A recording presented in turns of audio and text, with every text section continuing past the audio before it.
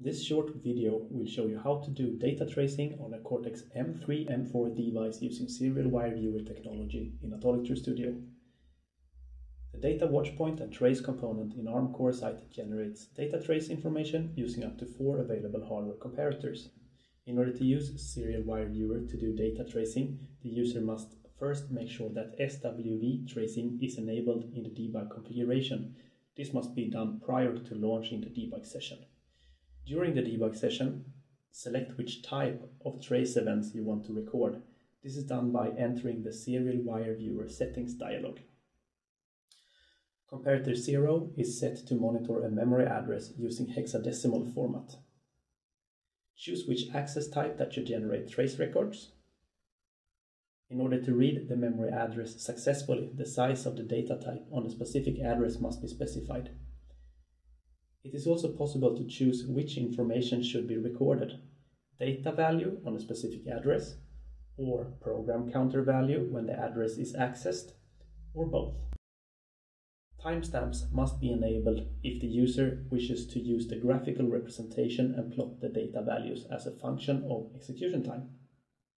Comparator 1 and 2 is set up similarly. Here we are entering symbolic names. If a symbolic name is entered, the debugger will determine the size automatically. Make sure to disable all other trace-related events in order to reduce likelihood of overflow on the SWO data line. You can read more about this in our white paper section in the serial wire viewer white paper. Then click OK. Click the red record button to start recording trace data into the PC trace buffer. Continue the execution and see how data is collected. The data is visualized in 2 different views: data trace timeline graph and data trace view. The data trace timeline graph will show a graphical representation of the information from the comparators. The graphical representation makes it easy to spot values deviating from an intended pattern. It is possible to zoom in and out in the information, to toggle between execution time and CPU cycles, and to take screenshots.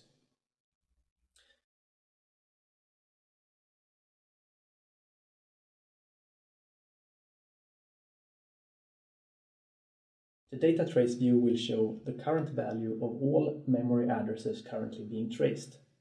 It is also possible to view the access history for the different memory addresses individually by clicking on the symbol or memory address. In order to scroll in the history, the scroll lock must be enabled. If program counter information is collected, the developer can click on a specific memory access to see which part of the code that affected the memory address to take a certain value.